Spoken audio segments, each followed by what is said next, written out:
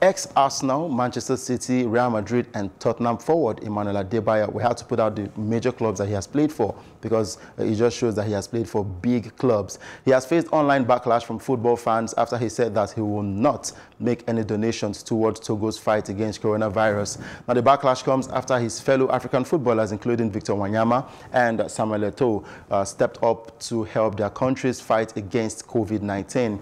36-year-old is currently stuck in quarantine in Benin over the coronavirus pandemic, and according to his Paraguayan club, Olympia.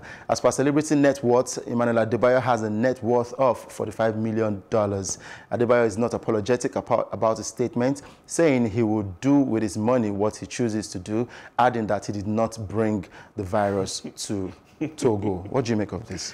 I mean, that statement is absolutely ridiculous and actually very, very insensitive. At this point in time, we've seen the way athletes have come out to show support and to try and make sure that they're also aiding with the fight against the pandemic. And for him being a top-class athlete with so much wealth of experience, having represented some of the biggest clubs in Europe, he should know better and he should be doing better.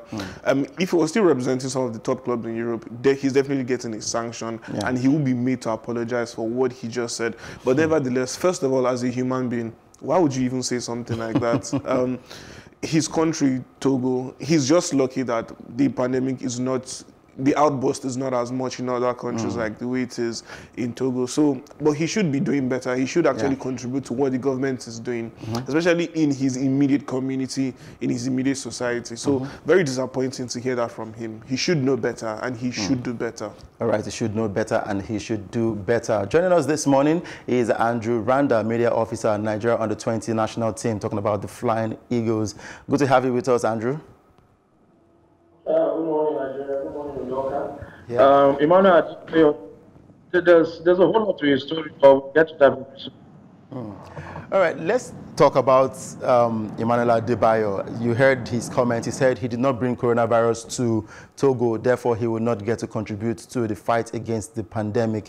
What do you make of this? Do you think he said something good or it was inhuman of him? I wouldn't say inhuman. I wouldn't say good at the same time. If you've known what is not true in Togo and in Benin, for example, you won't be surprised what he has said. He's been a very controversial figure for a very long time, and some of us are aware of what happened to him with his family. You know, reportedly they almost killed him at the point. He's having problems with his family for more than 11, 12 years now. At the point, he said he was going to go back to Togo because he felt they were going to kill him.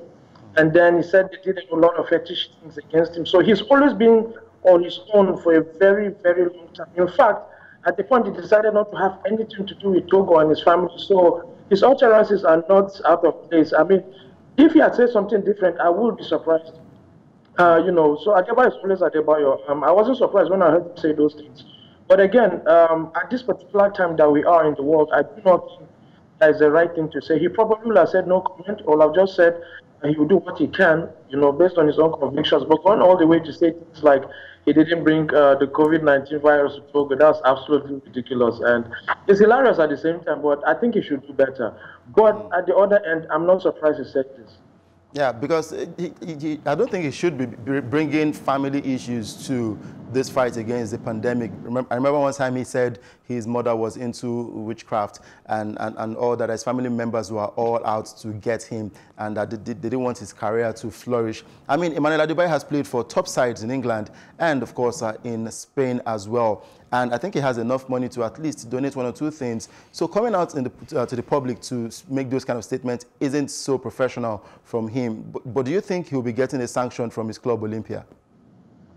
No, I don't think so. This is a personal thing.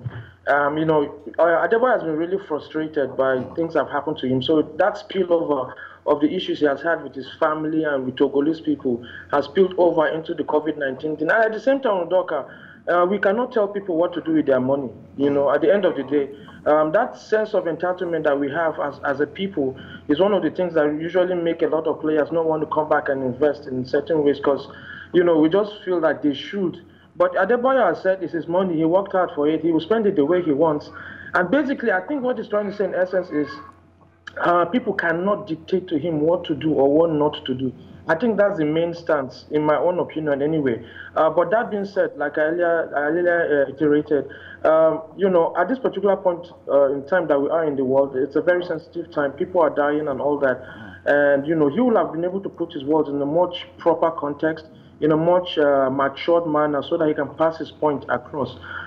That is not to say he has not done anything. I'm very aware that he has done a few things for people around He's got a big mansion. I've forgotten the name of the place in Togo, and he's done a lot. He's built a clinic for them. So I think this is just frustration on his own part, but he didn't really put it well. All right, let's go on to the next stories about Argentina. They've declared its football season over on Monday, and they said there will be no relegation for 2 seasons because of the disruption caused by the new coronavirus outbreak. Now, the idea is to restart play, but when authorities allow it and with maximum security. And the decision means the Copa Superliga, a 24-team tournament scheduled to end in a playoff in May, has also been cancelled. Only one round of those games had taken place when the lockdown began. Now, do you think, because in Holland, I'm hearing some of the clubs actually going against the decision to cancel the league season, but do you think that this should apply in other leagues as well, the likes of Spain, Italy, England and France as well?